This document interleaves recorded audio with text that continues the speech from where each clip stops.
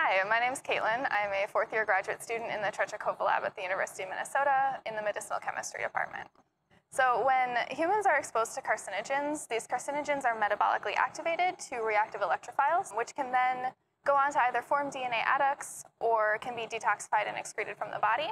We are curious about one specific carcinogen, 1,3-butadiene. It's one of the most abundant carcinogens found in tobacco smoke. We also know that smokers belonging to different ethnic groups have different risks of lung cancer development. So what we're really interested in is looking at that balance between bioactivation and detoxification of 1,3-butadiene and how it affects the different risk of smoking in these ethnic groups. So my project is to quantify butadiene DNA adducts in a large multi-ethnic group study to look at ethnic differences in butadiene metabolism and bioactivation. So to me personally, this work is really important because I want to be able to have an impact on the health of people around me.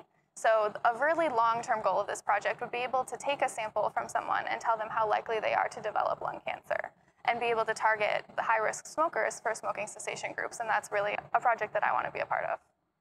The biggest kind of unexpected difficulty for me was learning how to work with really small amounts of DNA adducts. So we find really, really tiny amounts of these. They're not present in quantities that you can see. It's not a gram scale.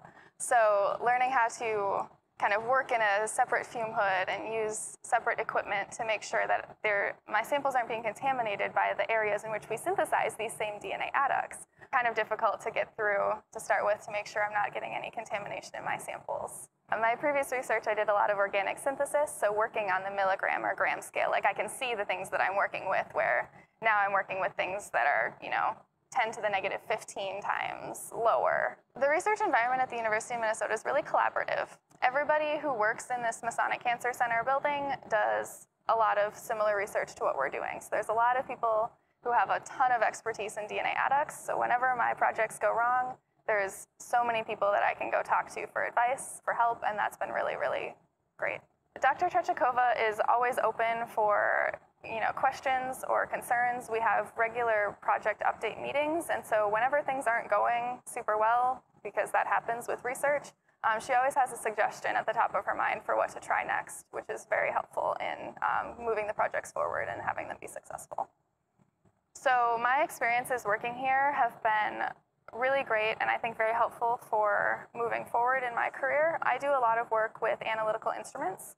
So I get to not only process my samples through our HPLCs and mass spectrometers, but I also get to maintain them. So I get to take them apart and see how they work and put them back together and figure out what's wrong with them when they're not working. And I think having those skills of not only knowing how to operate the instrument, but actually understanding how they work will be really, really helpful moving forward in my future career because I'd love to keep working with these type of instruments. I grew up in northern Minnesota and moved to the Twin Cities to do my undergrad studies, and I really love it. I really, really like being outdoors. So biking, hiking, camping are some of my favorite hobbies.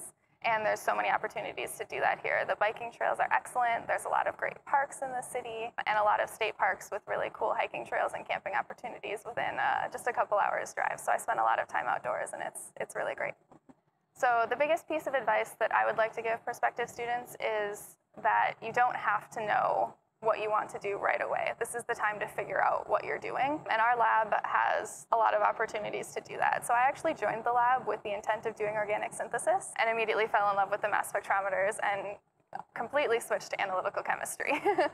But so, like I said, we do synthesis, we do the analytical chemistry, we do some biology work, we culture our own cells, we do our own animal studies. There's lots of opportunities to kind of figure out what area you want to work in. The multifaceted approach of our lab is incredibly unique, and we really like to be able to take our compounds from the flask we synthesize them in all the way to the mass spectrometer. We like to be able to put them in our own cell culture experiments to test them, and we like to be able to look at these compounds in our own animal studies as well and kind of see the whole project through rather than handing it off to somebody else.